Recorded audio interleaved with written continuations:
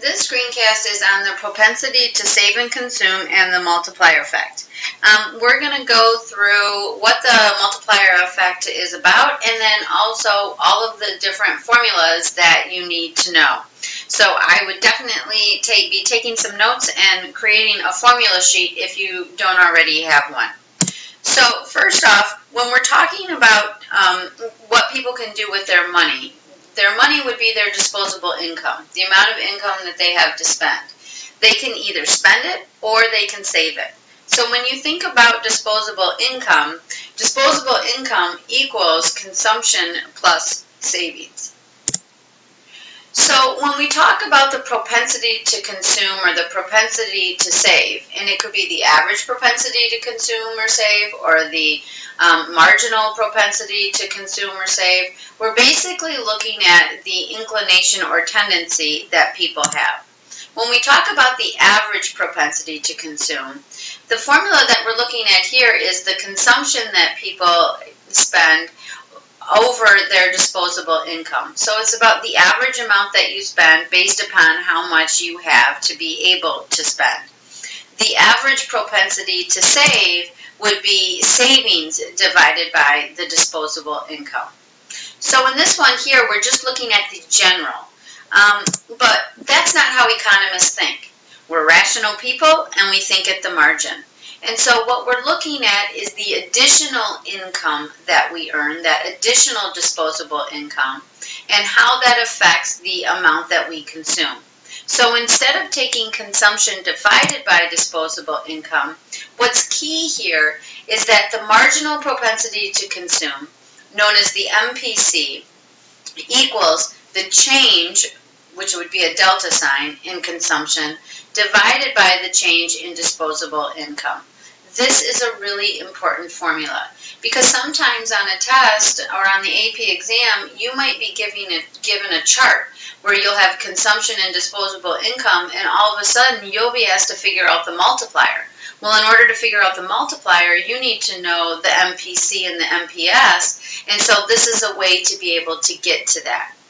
Just like the marginal propensity to consume is the change in consumption over disposable income, the marginal propensity to save is going to be the change in savings divided by the change in disposable income. This one's really important because really when we talk about the multiplier, I'd like us really to concentrate on that formula using MPS instead of MPC. So when we're talking about the marginal propensities and the multiplier, one of the things to remember is that the MPC plus the MPS, which are these decimals because they're really like percentages, 75% is 0.75, they add together to make one. The same is true with APC and APS if you were asked about that.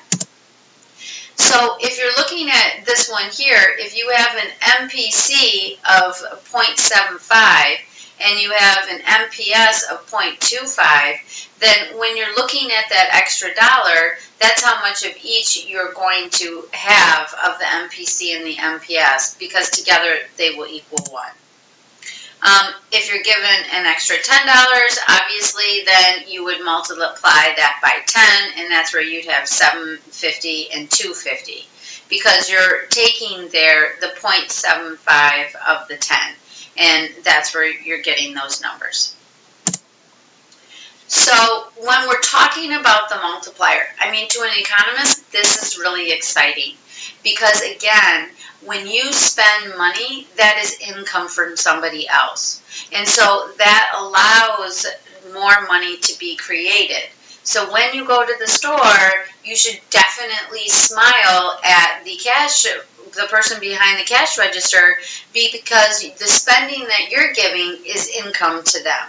And so that's a lot of the reason why people smile. A lot of people think it's because, I'm walking out with something that I want, which can happen, but it also has to do with the fact that we are multiplying the money as we are spending it because it is somebody else's income.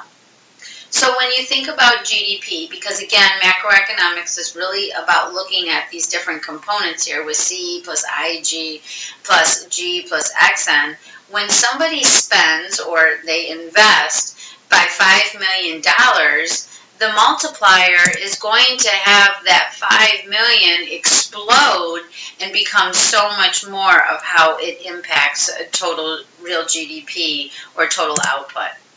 So when we're looking at things then, we need to know how that multiplier impacts the amount of money that is created.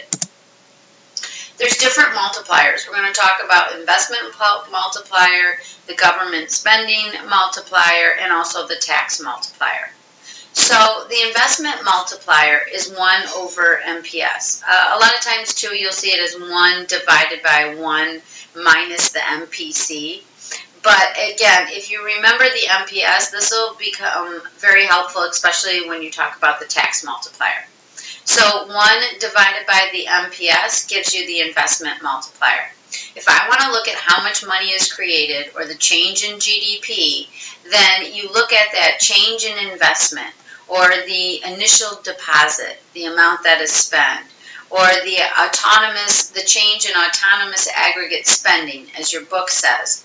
And you multiply that times the multiplier, which again here is 1 divided by MPS.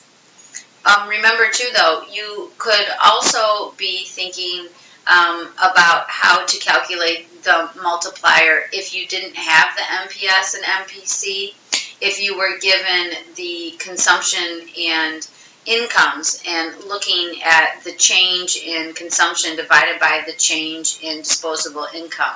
And that's another way to get to the MPC and then the MPS. So you have the investment multiplier.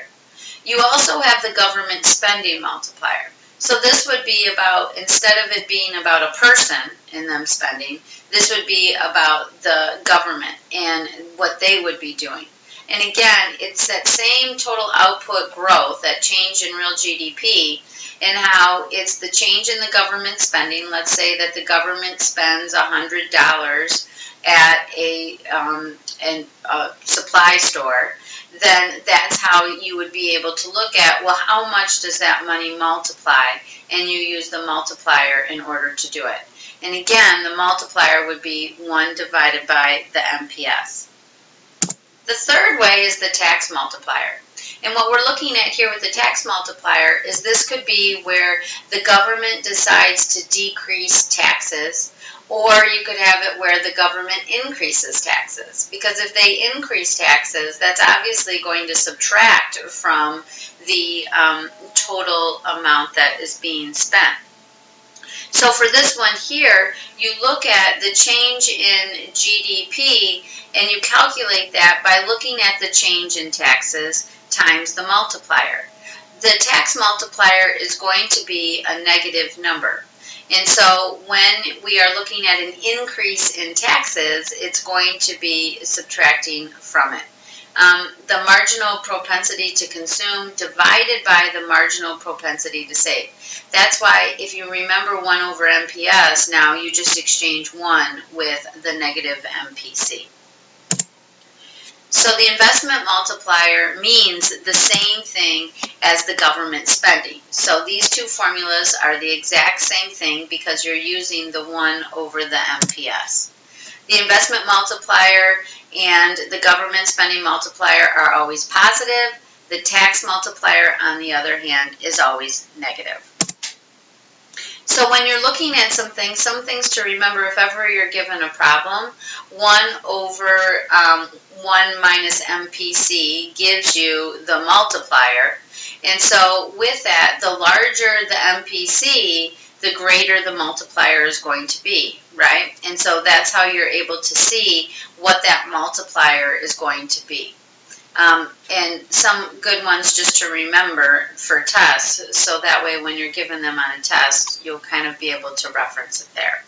So if I was taking 1 divided by, the MPS would obviously be a 0.1. So 1 divided by 0.1 gives you a multiplier of 10. For this one here, 1 divided by the MPS is 0.5. So 1 divided by 0.5 gives you a multiplier of 2. You can't use a calculator, so you got to be able to do these yourselves if you're not remembering these or memorizing these.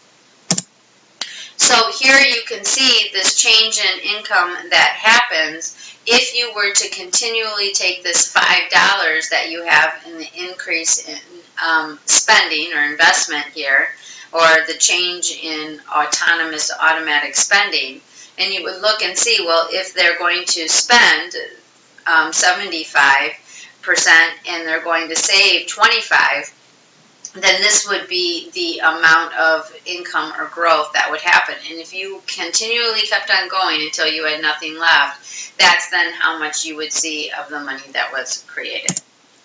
So when we're talking about the change in GDP, you're using that multiplier, the 1 over MPS times the initial change in the spending.